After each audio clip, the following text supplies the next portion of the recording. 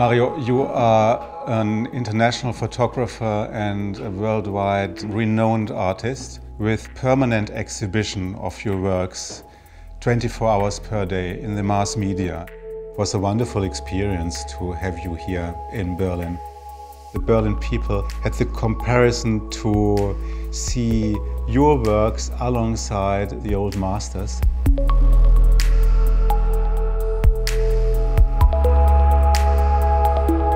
When we promenaded through the gallery of paintings, I enjoyed seeing you enjoying the masterpieces.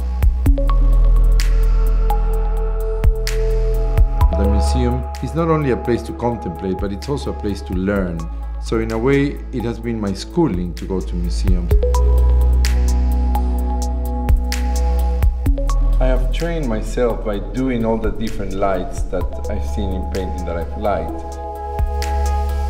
I'm very instinctive when I do something. And then when I go back and look at all these paintings, I realize, oh, I noticed I learned this from here and I learned this from there, but I wasn't probably that conscious at the time.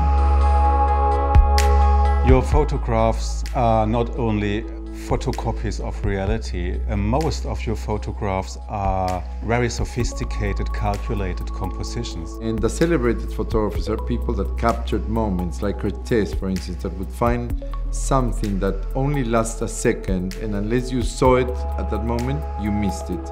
I want something to happen so it looks like I just happened to walk by there and capture that picture.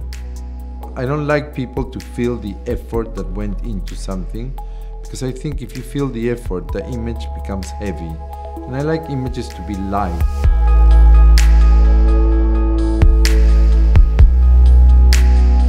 The same is true with the painting by Jan Vermeer. It's a painting with qualities which remind me very much of your work. It's full of lifestyle, it's full of sensuality, but it's not a perfect painting. It's like a moment.